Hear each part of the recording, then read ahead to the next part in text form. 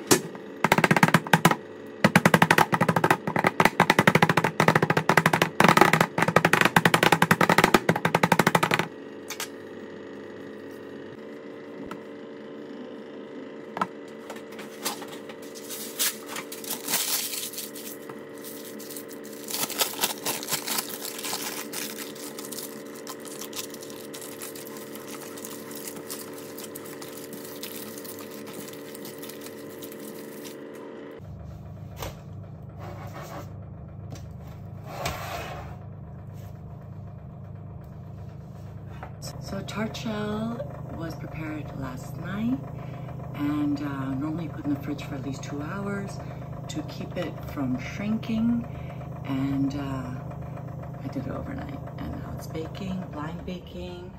I have the Flourless sponge cake here, got the glaze ready, which was already ready. I got it ready a few days ago.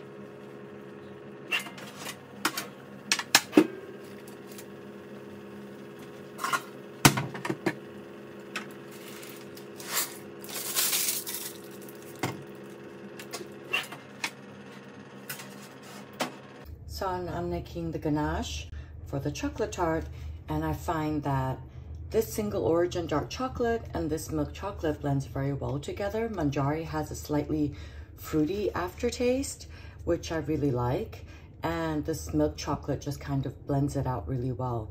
So I like this fruity, tangy aftertaste of the Manjari with the Javara single origin blend together.